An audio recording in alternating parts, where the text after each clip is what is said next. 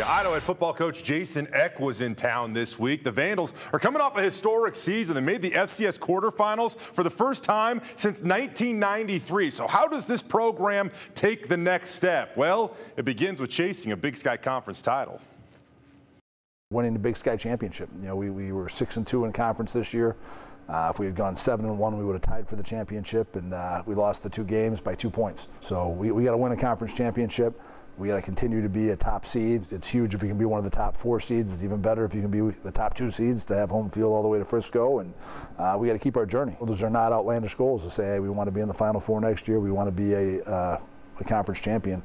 Very realistic goals, and it's harder. Every step you take as you go higher up the mountain, those steps are harder. So, you know, very happy to go from, you know, a first-round playoff team to a quarterfinal team, and a lot of work's going to go on between now and the end of August when fans see us again to try to make those next steps.